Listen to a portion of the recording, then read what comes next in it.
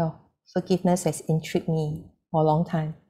Okay? And in the many classes that I've been teaching, quite often the source of pain and the source of suffering comes from a heart that is still harboring a lot of pain and anger and hurt. And this can be directed to a person who have hurt us, or maybe even directed towards ourselves. And as I learn more about self-compassion, I realize that forgiveness is not all or none situation that we must forgive or we must not forgive. It's actually a process. And in a way, it's a process that you may be thinking of embarking on, and that's why you're here today. In my research over the months and years about forgiveness, I've drawn heavily on these sources. Definitely very much on the Book of Forgiving by Desmond Tutu and his daughter. So Desmond Tutu, of course, passed away in December. I also drew quite heavily on the teachings of Jack Confield and of my self-compassion, mindful self-compassion teachers, Steve Hickman and Christopher Germer. So if you're interested to go deeper after this session, these are the books that I would recommend. For today's session, what I'll do is distill some of these that I've read and also what I've experienced, and end with a practice to help us maybe face the possibility of forgiveness. So what is forgiveness? What is forgiveness? It has been defined as intentional and voluntary. So it cannot be forced, and it cannot be, just by chance it happened. It's a very intentional process, and it has to come from yourself, from the heart. I want to do it. And it's done by the person who may initially feel that I've been victimized, I've been harmed. And this person undergoes a change in how the feelings and the attitude had been, and about an offense, or about a hurt, about an injustice, and is able then to change these feelings, the energy of these feelings, into something positive. So overcoming the negative and making it into a healing energy. Some have also defined forgiveness as giving up all hope that the past is different, which in a way is quite true. Yeah, you give up hope that it's different. It's not different. Okay, what has happened has happened. So why do we forgive? I'm not sure whether I can see your chat from here. Navin, can I see people chatting? Maybe I stop share for a moment. It's easier. Maybe just typing in the chat, why do you think we need to forgive? Why not just let it be? Why do we need to forgive? Any answer? The only way I can see you is through your chat. So I will, yeah. So why do you think we need to forgive? Anyone just typing the chat? It's a process of letting go. Set ourselves free, to be happy, to be at peace. We hurt ourselves and letting go. Yeah, yeah. Hey, why are you all here? You all know the answers. Yeah, what a person we need to forgive is ourselves. Yes, today's session will apply also if the target is ourselves, even though I'll be focusing a lot about forgiving others, but the same principle also apply for selfish reason, for ourselves in reality. Holding on. Yep. Right, yep. So yes, so you have you actually got most of the answers. Why forgive? Because it's actually for us. Someone say it's selfish. Indeed, it's for my own wellness, my physical wellness, my mental wellness. So it's my health. Secondly, it offers freedom, like what some of you say. Freedom from what? Freedom from the past. Freedom from the person who might have done us harm or who has indeed done us harm. Freedom from continuing to be a victim. As long as we hang on to the unforgiveness, we are still the victim. And as a victim, it's sometimes hard to move forward. So some of you say, I can't move forward because I'm still a victim. But if you free yourself from being a victim, then you can move on and rewrite your story. You don't have to hang on to the past, the story that you totally believe in, and you can't move on. In many families, forgiveness can heal not just us, but our families and communities. Desmond Tutu wrote this book with a lot of experience.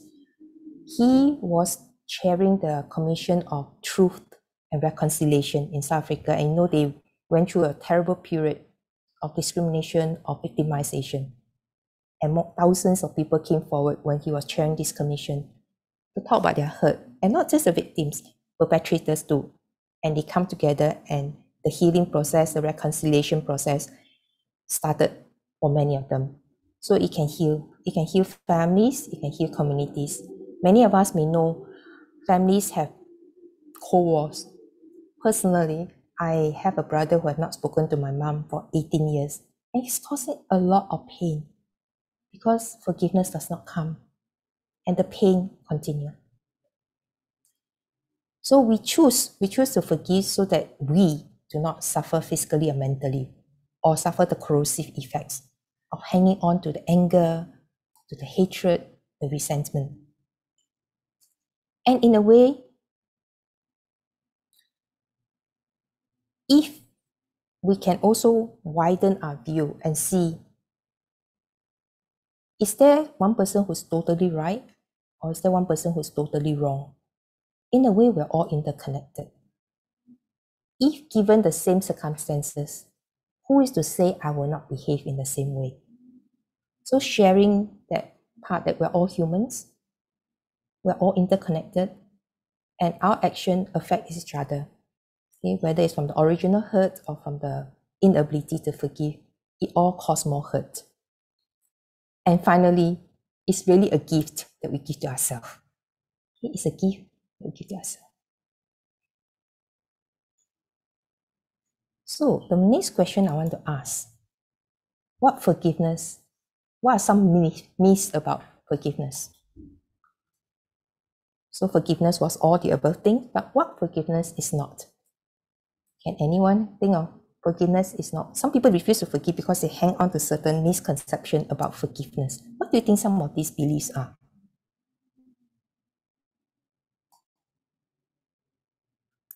Consenting to future hurt. Yes. Yes. Lose face. Yeah. Justice. Yeah. Yeah. Admitting we are wrong. It's weakness. Absolutely. That it condones the wrongdoing. That is a very big reason. If I forgive you means I agree to what you have done. And I let you off.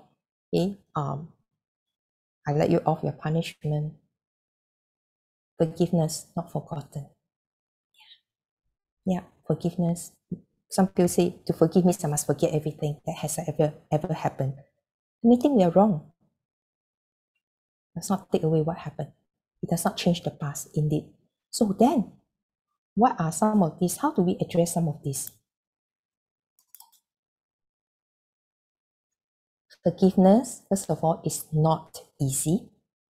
It requires a strong intention and a willingness to forgive.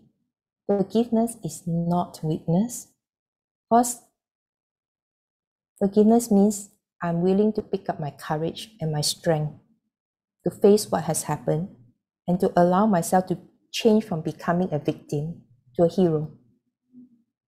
That I can now write my story forward. Forgiveness does not subvert justice. Doesn't mean I forgive you, you run away scot-free, but it creates a space for justice to be enacted with the purpose of targeting the issue. Okay, so the person has done something. Can we look at the issue, or do we really just want to punish the person for the sake of punishing the person and bypass what actually caused the problem? Okay, so we are looking at the issue and not the person only. Forgiveness is definitely not forgetting. In fact, it allows us to hold on to what has happened, but without that suffering, that hurt to our health. mental health, physical health. So it requires, again, a fearless courage to say, I will remember what happened, but I will not allow what happened to continue to hurt me. And forgiveness is a very slow process. So you may come today just to find out about forgiveness. And I just want to say, it's not a process that can be forced, can be sped up. It takes time. It takes time. The heart has been hurt for a long time. And I need you to really allow yourself to acknowledge that it has happened and the pain is real. And in all loss and grief, there is a process before forgiveness can take place. Okay? So go easy on yourself. And today's session really is just scratching the tip of the iceberg because we only have about 45 minutes. But it's enough, hopefully, to get us started on the process. Desmond Tutu came up with this cycle. I'm not sure how many of you are as old as I am. When I went through a stage where I read books in martial arts, Chinese martial arts, in the old world, sword fighting, everything. Wow, you killed my father, I'll kill your uncle, I'll kill your brother. And there's a word that says, if you keep on going on, when is it going to end? Okay, so this is how the revenge cycle goes. First, there was harm, hurt, or loss, and that caused pain. And because I'm hurt, I'm in pain, I'm going to choose to harm you back. I refuse to see, wow, how can we be common humanity? You have done me this great injustice, so I just want to hurt you back. So I take revenge, I retaliate, I make sure you pay back in different ways. And that will just end up with more violence and more cruelty. And that's how, not just between people, between nations, and that perpetuates and it becomes a cycle. You go on hurting, harming, and then in the end, you do not even know who is right and who is wrong anymore. Desmond Tutu and his daughter proposed another possible cycle. Can we spin out of this revenge cycle? When we're having the pain, that's where we have a choice. In this moment of choice, what do we choose? Do we choose to continue the harm? Or do we want to choose healing for ourselves, first of all? And he has proposed 4 steps. Like if we want to choose healing, there are a few things we should do, which I'll elaborate a little bit more in the next few slides. Like telling the story. We have to tell the story. Sometimes we run away, we don't want to tell the story ever again, but we need to tell the story. And name the hurt that was done, acknowledge it, validate it, it was painful. And then begin to forgive and maybe grant forgiveness. And when this stage is reached, it may take months, may take years, then you decide, do I want to renew the relationship with this person, whether it's a friend or a family member or colleague, or maybe it's time to release that relationship, and both are valid. And this is where he said it's a forgiveness cycle. Instead of perpetuating the revenge, we have to break it at the point when we feel the pain. And telling the story means you are prepared to tell the truth instead of coloring it or put salt and pepper into everything, but just speaking the truth with the facts, what really happened. You can tell your story first to a friend, to someone you trust, someone you love that will not use the story against you. If at all possible, maybe you can tell the story to the person who harmed you, if it's possible or if it's realistic. Maybe the person has passed away. You can also write a letter, and the letter never needs to be posted or read by anyone else, but just writing down the facts of what happened. And these will then gradually allow us, because we're telling the story, opening up, to accept that whatever has happened cannot be changed or undone. It has happened. So again, this is an important phrase. Forgiveness means giving up all hope for a better past. There can only be a better future, but not a better past.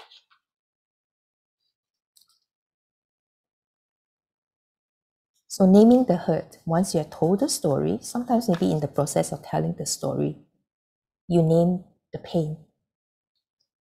What were the feelings? Feelings in my heart, in my body, in my mind. And to validate that you were hurt. So therefore you felt that way. It's nothing, it's not wrong, it's not bad. It is valid. Okay? And that there are stages of grief we go through. Maybe you want to deny it, maybe you want to negotiate, bargain that it never happened, or you're really angry.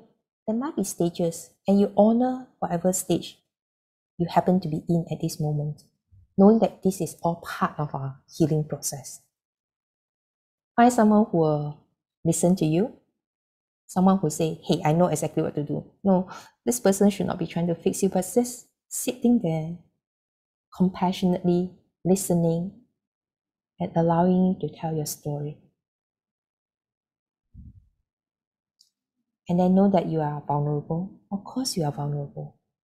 The heart has been hurt. There was pain. And only move forward when ready. Quite often we need to stay in this stage to acknowledge the hurt and say, what can I do to hold this hurt? Do I need to talk to a counselor? What do I need to do? Okay, so recognizing it is important.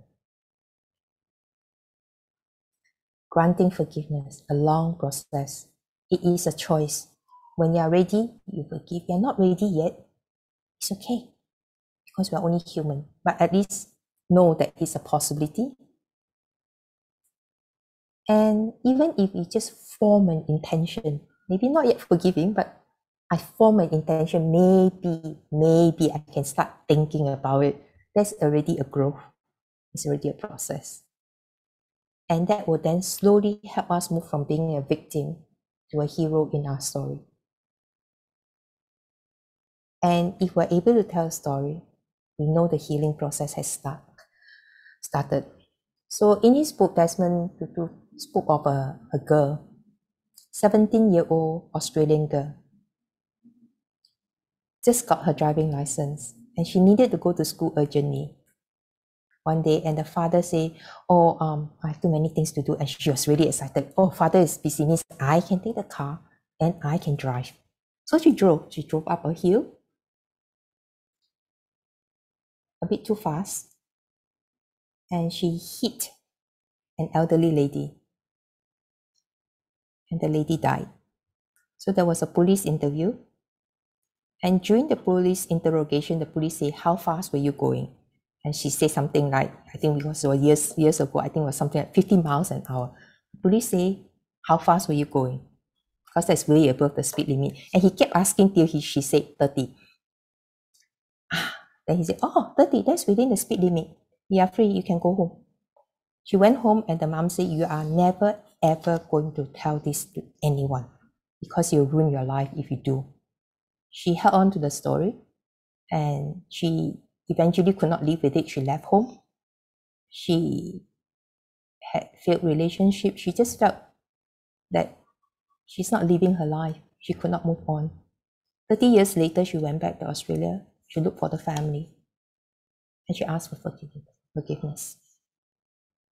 It took that long. Okay, so if we do not tell the story, if we keep it inside, that's not yet the start of healing. But the moment you're able to say it, the healing starts.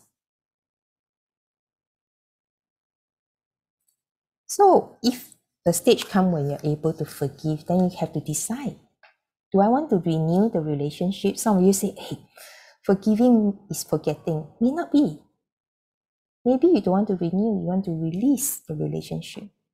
Nobody asks you to go and hug the person who hurt you, or to kiss the person who hurt you again. Maybe that will never happen, because the forgiveness is not for that person, it's for you. So the preference is, if it's possible to renew, let's say you're in a family or same community, you do, but sometimes there's a question of safety, then you don't. Okay. And in the renewing of relationship, sometimes there might be an exchange that is needed. Could be an apology, could be if the person has taken something physically, person may have to return it. If the person has violated something in the law, then the law will have to step in. Okay, so it doesn't mean forgiveness means the person gets off free. Okay, so you may need an apology, an explanation, a tangible project, or maybe just never to see the person again. Perhaps it's also a good time to look at, was there anything, my part, in the conflict? Sometimes it takes two hands to clap, sometimes not. So it's just really looking at it objectively. What was my part? So when you renew a relationship, you become stronger. That's why you become a hero, not a victim, not continuing being a victim. But the relationship will never be the same again. And that is something we have to acknowledge. Yeah. So, but you free yourself from being a victim. You free yourself from the trauma. That's why it's not an easy process. It's not an easy process. And this is the last stage in the long journey of forgiveness. So there is, what is the self-compassionate approach? What's a self-compassionate approach? It is formulated by Chris Germer in recognition that forgiveness is difficult. Forgiveness may be a long process. Can we just begin to reflect on it? Just easing ourselves towards the direction, no rushing. So it's a very compassionate, tender process.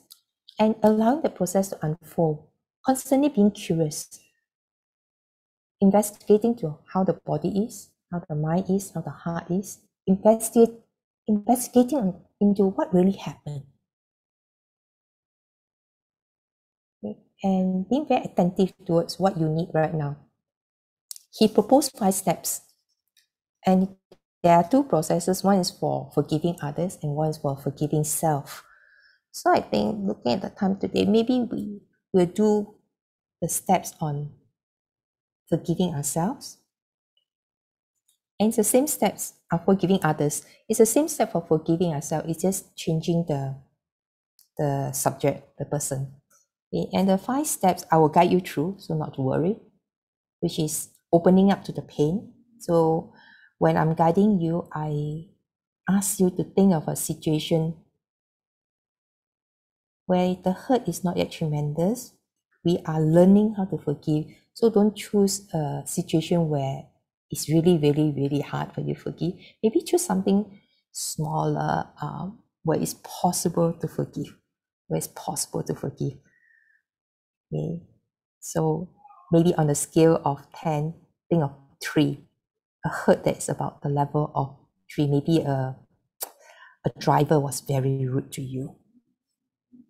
Okay. Or someone cut into your line while you're waiting, cut you, okay. Painful, or because you're rushing.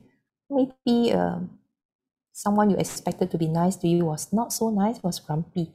Okay, so enough to cause you some hurt and pain or rejection, but so, and that we can still carry on. So you have an intention to forgive this person. Okay, and once we start to investigate that pain, we will then, step 2 will be responding. I'll guide you through the various self-compassionate way that you can respond. And third one is to tapping into the wisdom. So if at any time you feel that it's a bit overwhelming, please take care of yourself. If you feel that I just want to give myself compassion because I'm hurting, then please stop there. I may give you the instruction of moving on to the 3rd step of tapping the wisdom. You say, nah, I'm not ready yet. Because tapping the wisdom requires us to see the situation of what happened. And maybe to even find a reason for what happened. If you are ready, with a lot of curiosity, we can go into step 3. And then forming an intention to forgive. All right, beginning, forming an intention. This is not forgiveness yet, it's just forming an intention. And quite importantly, in this process, we need to protect ourselves, okay, at any stage, so that the pain is not overwhelming. And to protect ourselves from further hurt by the same person or by the same kind of incident.